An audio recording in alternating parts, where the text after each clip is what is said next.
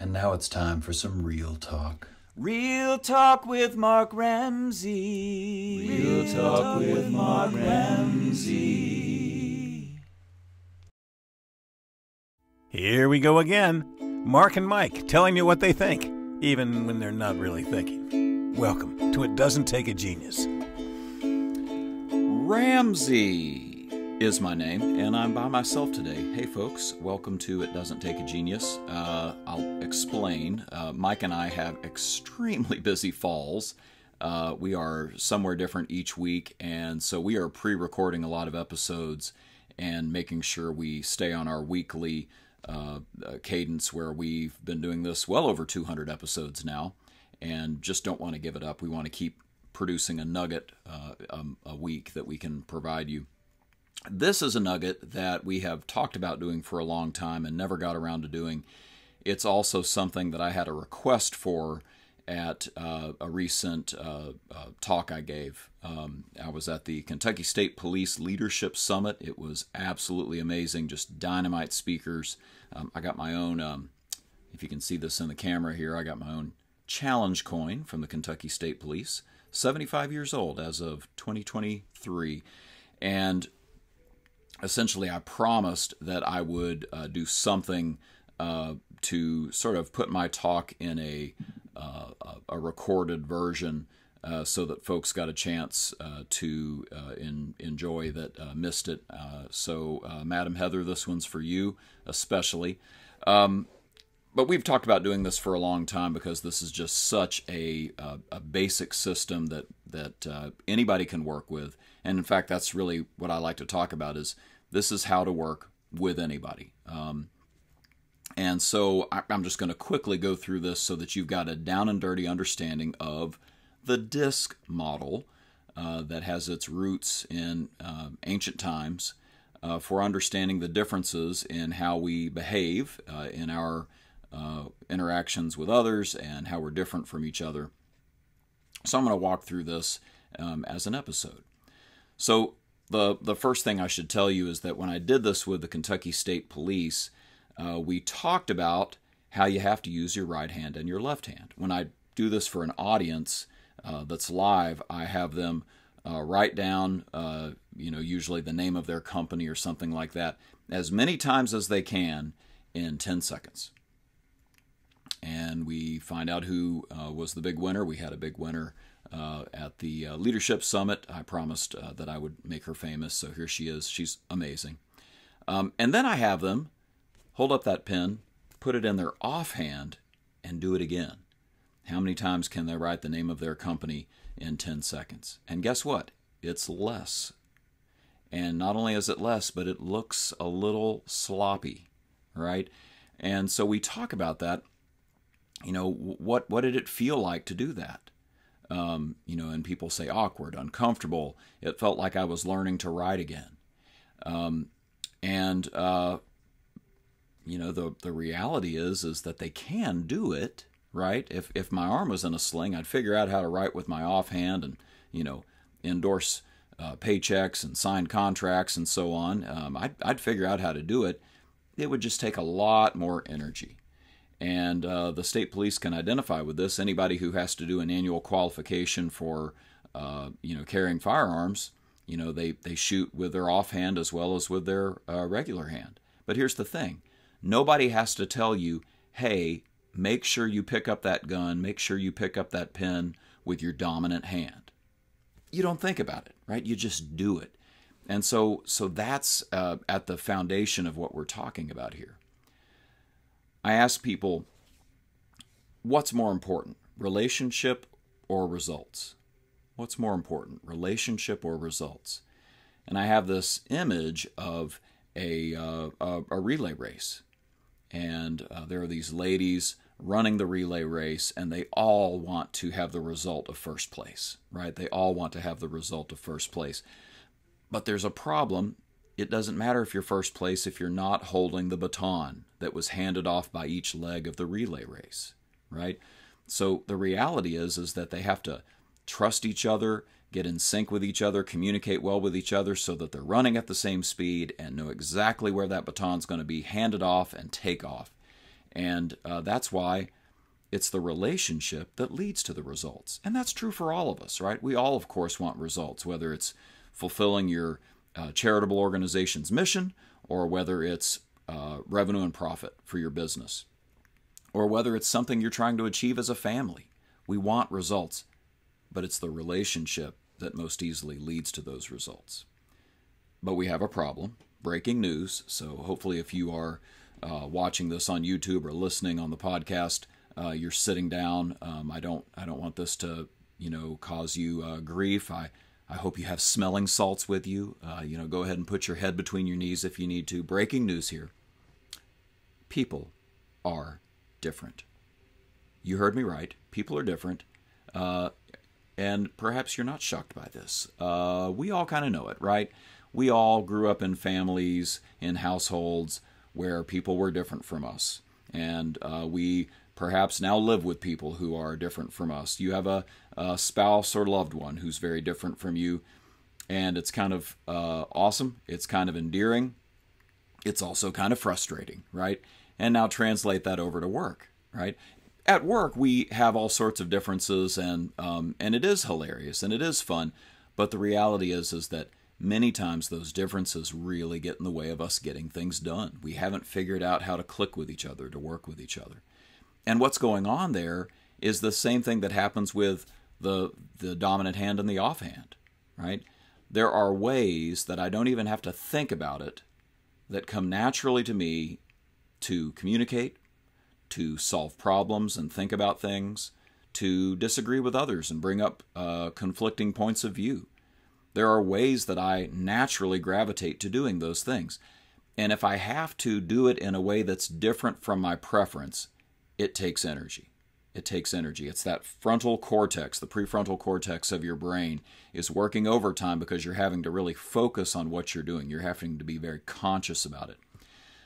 Just like I was when I was writing with my offhand.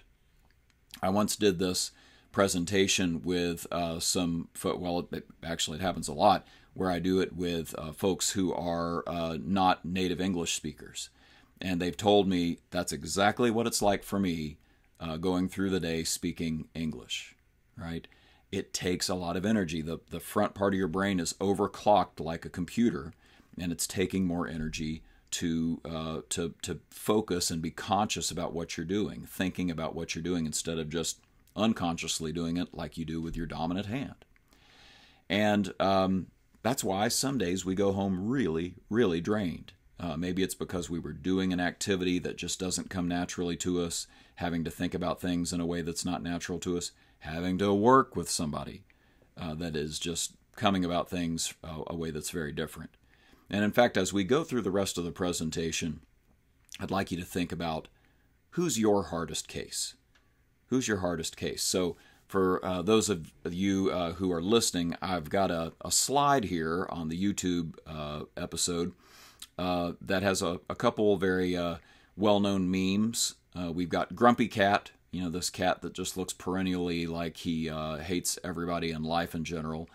And then we've got Overly Attentive Girlfriend, who is very much into her relationships and is always smiling and always caring for you and kind of in your face. And you can just imagine these two would be hardest cases of each other, right? They would drain each other if they had to keep adapting to the other person's way of being. So be thinking about that as we go through the rest of this episode. Who's your hardest case, and can you figure out how they operate and how you could work with them? Mike Marshall has a great slide he uses for a lot of his workshops, and he had one for our DiSC workshop that he made up. This workshop could make you a better grandparent, parent, spouse, son or daughter, friend, leader, manager, coach, neighbor. I mean, we could go on and on. If something helps you professionally, it helps you personally. If something helps you personally, it helps you professionally. You're one whole person. You bring that whole person to work. You bring that whole person home. And so what we're talking about here in this episode, we genuinely hope helps you, not just with your hardest case at work, but with everything you've got going on at home too. So let me set it up by telling you this. I'm going to describe a scene for you. Imagine an elevator Imagine 4 people on that elevator. I've got a visual for this for those who are watching on YouTube. And imagine that they hear somebody approaching the elevator, clop, clop, clop, clop, clop, trying to catch the elevator. And our first character is Dawn. Dawn is a little frustrated. You can see her tapping her foot. She's looking at her watch. She's huffing. She's rolling her eyes. She needs the elevator door to close because she has places to go. She has things to do. And Ian, meanwhile, is standing next to her, but he's actually sort of turned, sort of facing the car of the elevator, and he is kind of actually glad that the person caught the elevator and is getting on, and he cuts up with her a little bit. He's kind of actually glad that he has one more person to interact with. He kind of gets energy from that.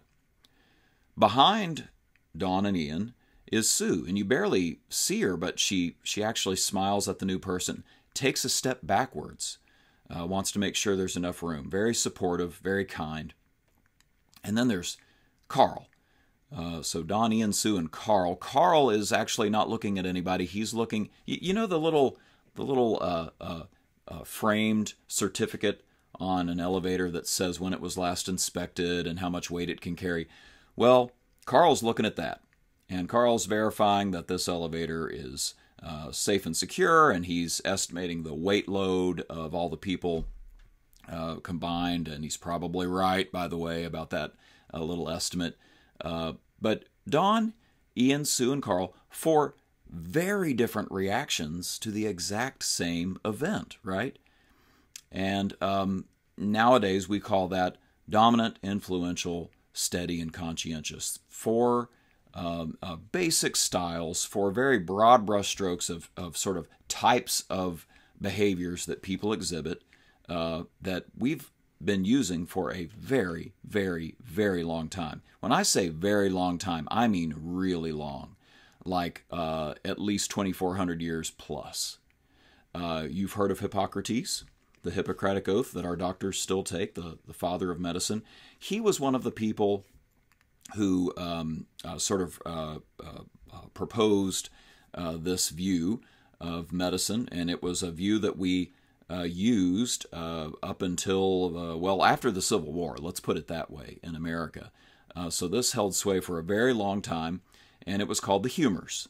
The humors were the 4 fluids that they thought made up your bloodstream. Blood, phlegm, and 2 kinds of bile. Yep, they thought that was in your bloodstream, and they thought that when those were out of balance, that you would have illness. And so, you needed to eat certain foods to get your fluids back in balance, and maybe you needed to even have bleeding. You needed to have a leech attached to you to suck off some extra blood, or, a little razor cut or what have you to let out some of that excess fluid. Well, the reason I'm telling you all this is because that is what they thought was affecting personality as well. So if you had too much of one of the kinds of bile, it would make you a little more headstrong, a little more action-oriented, and maybe a little less people-oriented as well. And so we still use the language, right? Bile comes from your gallbladder, and we still say to this day, if somebody's being a little pushy, we might say, "You've got a lot of gall," right? Now, what we don't mean by that is, hey, your gallbladder seems overactive, and I think you ought to go to a doctor and get it checked out.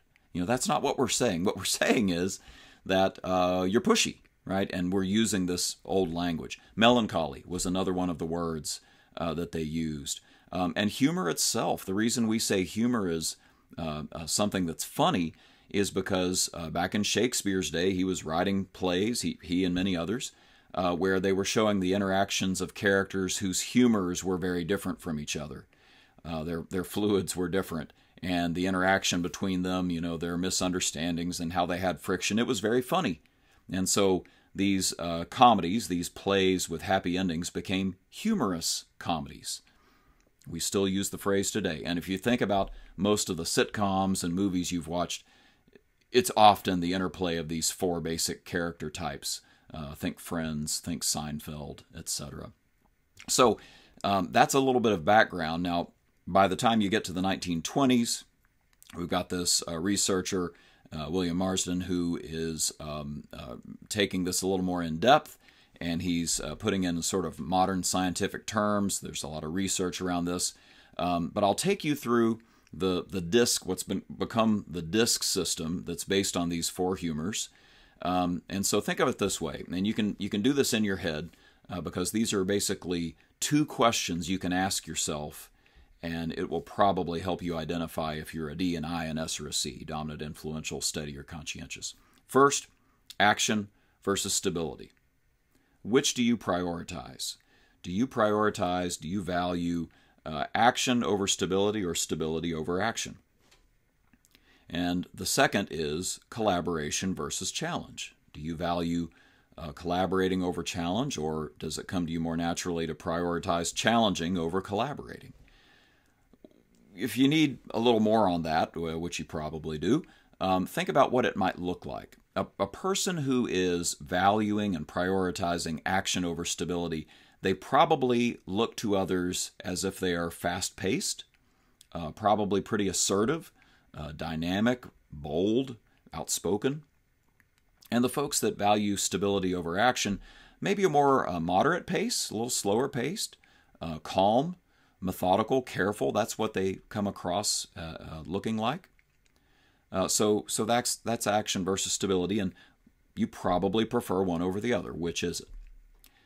The other question is challenge versus collaboration. So collaboration and challenge, if you're more of a challenge-oriented person, you're probably seen as task-oriented. You come across as pretty logic-focused, truth-focused. You're seen as very objective. You're seen as questioning a lot of things, challenging a lot of things, ideas, people, all sorts of things. And then the flip side, people that are more likely to prioritize collaboration, it's about being more people-focused for them. They come across as very empathetic, receptive, agreeable, very accepting, you might say. So again, you probably prefer one over the other. Do you prefer to challenge or to collaborate? Which of the two would you choose? Now, that's the basic gist of it. So if you're a person who says, yeah, I'm pretty task-oriented, I like to stay on task more than focus on the people, and I'm pretty fast-paced, well, that's a person who prioritizes challenge and action, and that would put you in the quadrant for the D on the DiSC circumplex, it's called. D for dominant. You're results-oriented. You're a results-oriented person, and that is something you value and prioritize, and it probably energizes you to get those results. If you're the flip side, if you're a person who says, well, I'm moderate-paced, I'm a little slower, I like to be a little more thoughtful, then take action first. And I am people-focused. You know, I do think about the people in the situation more than I think about the truth of a situation. Well, that probably makes you an S for steady. You probably really appreciate and value and get energy from being able to support other people and be supportive. So that's how DiSC works. You basically answer those two questions, and you can probably pin yourself down to the four quadrants, one of the four quadrants. And certainly there's a big variety of ways that could show up inside one of those quadrants, right? If you're a D who really emphasizes action a lot more than you emphasize the challenge, that's going to make you closer to a DI. And if you're more the person who challenge is what it's all about for you, you're maybe more of a DiSC, right? So there's all sorts of variations, but it's the two basic questions, and answering those probably narrows you down to one of the four quadrants. Now, I would invite you to think about your own style right now. Which of the four would you be, D, I, S, or C? And also think about your hardest case.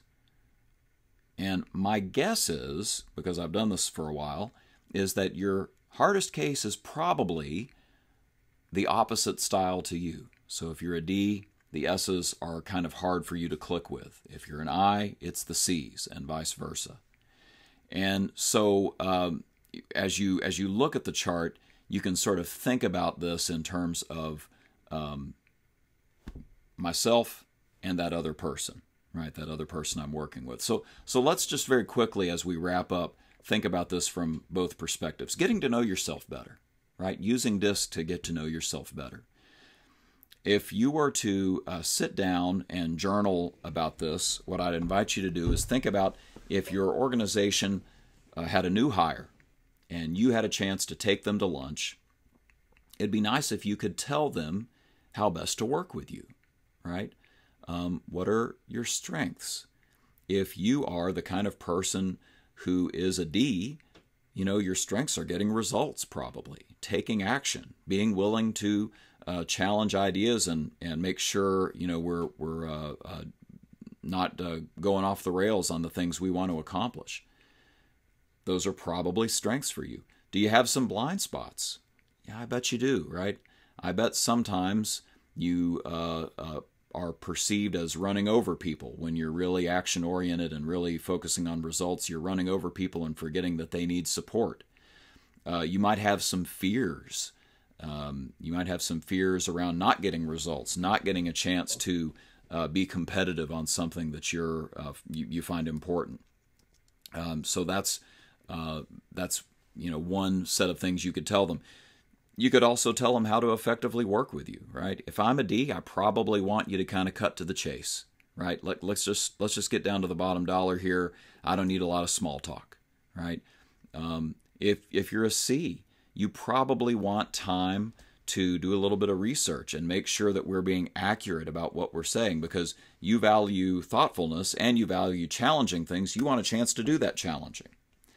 So I could go around the circumplex and give some basic ideas there, but the idea is that maybe it's you need to do that. Maybe it's you need to spend some time thinking about what are my strengths, what are my weaknesses, what are things that would help somebody work effectively with me.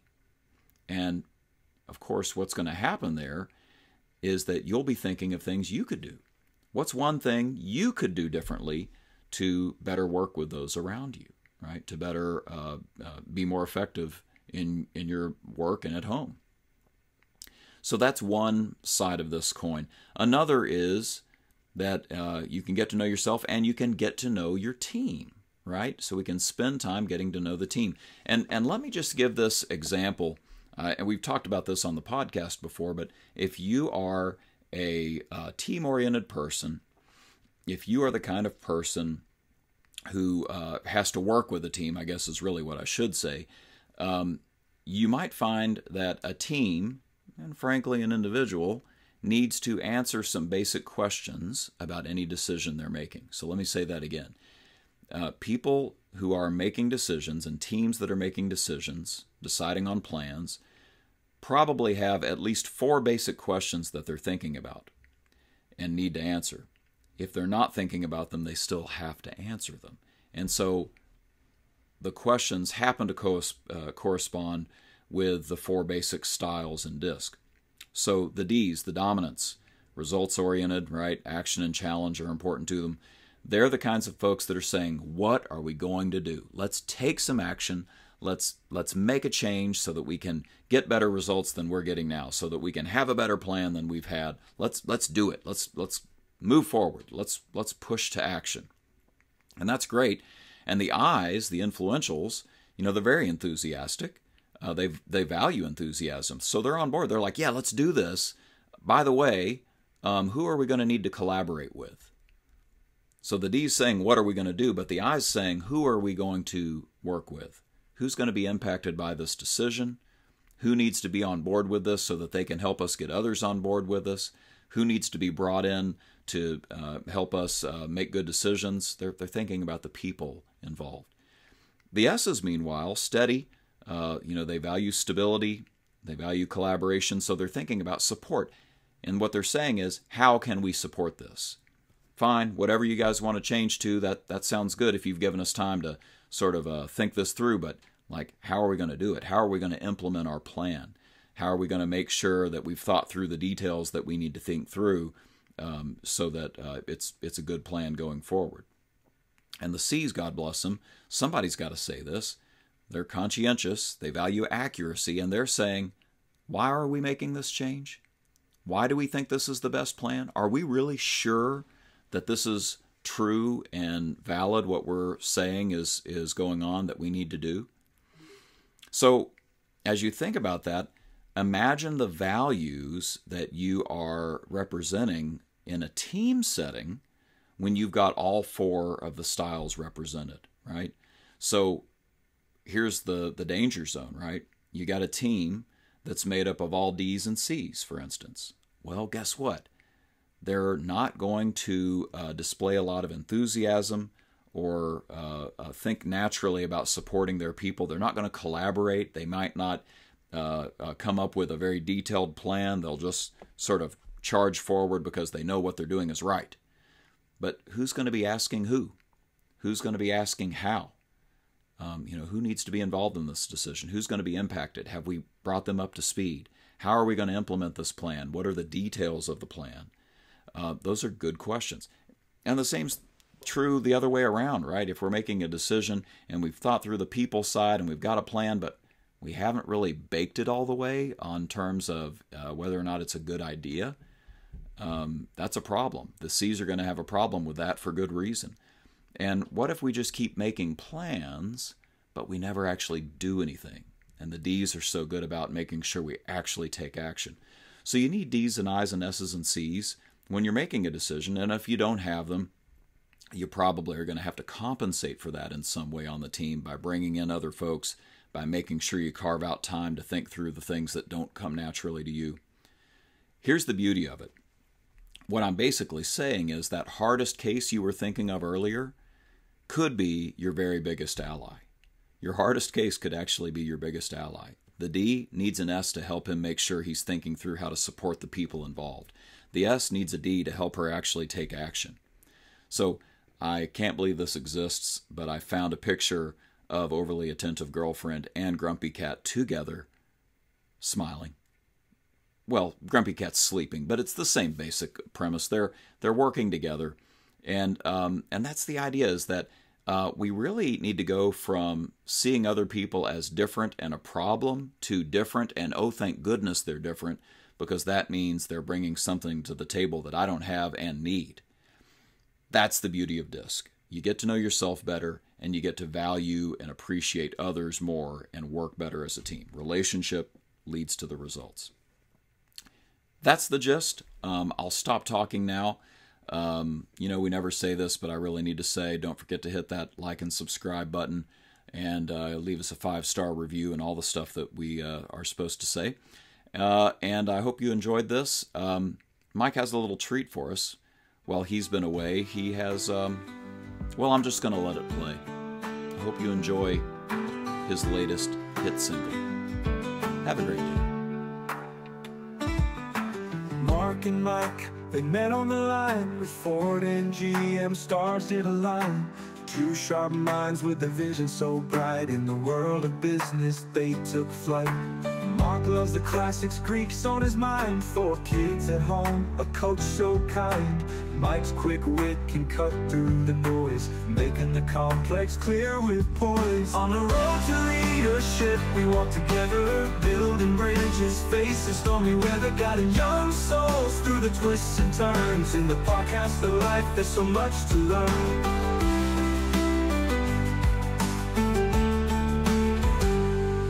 Now they're on air in a digital stream, helping young leaders chase their dream. Talking about Plato and Aristotle's ways, mixing old wisdom with modern day craze. Mark's got the humor, Mike brings the fire. Together they're building a world to inspire. Coaching and leading, making people grow with stories and insights that always flow. On the road to leadership we walk together, building bridges, facing stormy weather, guiding young souls through the twists and turns. In the podcast of life there's so much to learn.